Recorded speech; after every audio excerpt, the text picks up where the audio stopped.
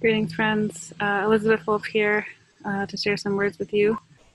I have the honor of serving as a facilitator for a community of practice that is hosted by Isaac, that is focused on healing whiteness through embodied anti-racism practice.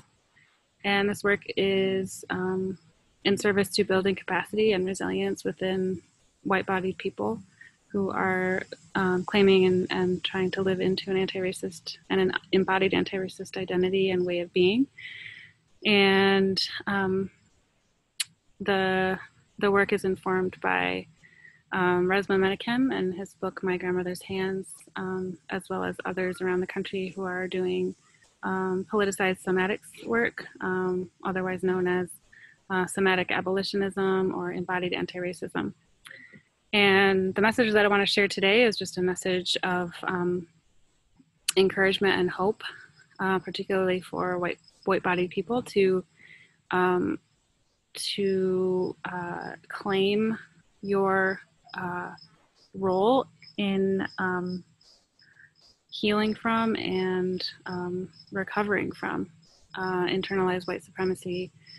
It is imperative to the work of racial justice and collective liberation for white folks to find their self-interest in uprooting these ways of being, ways of relating to ourselves and each other and to people of color and to the land, to the waters, that we have been trained to do. And despite our best intentions, we really have to do a lot of intentional work to counteract a lot of what has been socialized into us and embodied into our very nervous systems for generations and generations. And as my dear colleague Resmaa Menakem talks about, we've tried trainings for many years in this movement, and while trainings are important and are necessary, we're not going to be able to train racism away.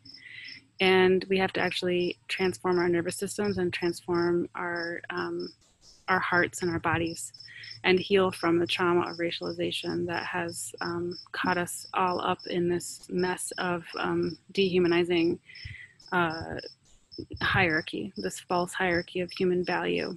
And so I encourage and invite fellow white-bodied people who are listening and watching this series of videos to really examine the practices that are holding you accountable and the ways in which you can counteract things like individualism and either or thinking and scarcity, secrecy, things that keep us from really living into our values, our more transformative values, our anti-racism values.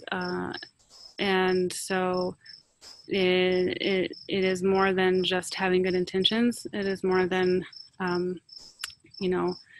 trying to do the right thing. And it's not about helping, fixing, and saving people of color. It's about helping ourselves and saving ourselves from this insidious illness of white supremacy that is damaging on a spiritual level, and which has to be interrupted and transformed on that level, and on a somatic or bodily level as well. So if you're new to thinking about this work in this way, having to do with the body and the nervous system, somatics, I encourage you to check out Resmaa's work. His website is resmaa, resmaa.com, and to learn more about the ways in which we can practice literal practices, embodiment practices that help us to actually heal and transform from internalized white body supremacy, so that we can show up in ways that are resilient and accountable in solidarity with people of color as we collectively work toward collective liberation. So thank you so much for listening and for all the work that you're doing. I'm honored to be a part of this community, and sending lots of love your way. And feel free to reach out, and happy to connect. Thanks.